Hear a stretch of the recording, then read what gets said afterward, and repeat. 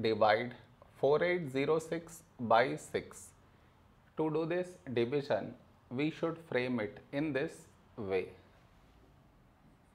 4806 here, 6 here. This is your step 1. Next, here we have 4, here 6. 4 smaller than 6. So we should take two numbers 48.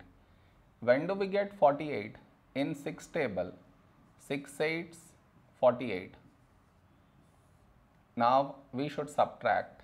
We get 0. After this, bring down the beside number. So 0 down. Here we have 0, here 6. 0 smaller than 6. So we should bring down the second number. And the rule to bring down second number is put 0 here, then only we can bring down this number. So 6. When do we get 6? In 6 table. 6 ones 6. Now we subtract, we get 0. No more numbers to bring it down. So we stop here.